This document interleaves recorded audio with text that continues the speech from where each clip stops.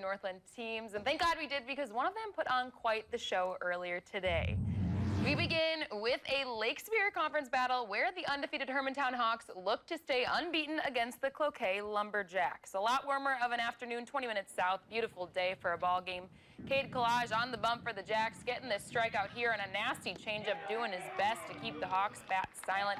But the Hawks wouldn't stay quiet for long. Alex King connects with one. Ball gets caught in the jet stream. Center fielder cannot corral it. Jimmy Barsh hustling around third. 2 runs coming to score. Hawks take a 4-0 lead after 2. Next inning, more of the same. Dawson Renault barrels one up deep to left center. Ball bounces just off the bottom of the fence. Wiley Arrow takes a nice stroll home. Renault gets credit for a stand-up RBI double. Hawks just getting started in the third. Next batter, Carter Gunderson's turn to hammer one into the gap.